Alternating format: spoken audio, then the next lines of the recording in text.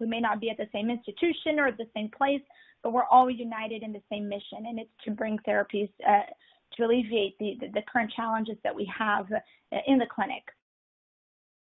Our goal is to kill cancer, is to destroy cancer cells.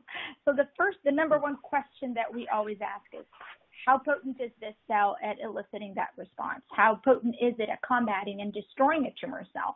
So cytotoxic assays are always one of the number one assays that we focus on. But the story goes well beyond that, and a lot of what we do is really what determines cytotoxicity? Is it just the ability to kill one tumor cell, the ability to kill serially multiple tumor cells, the ability to respond to the tumor?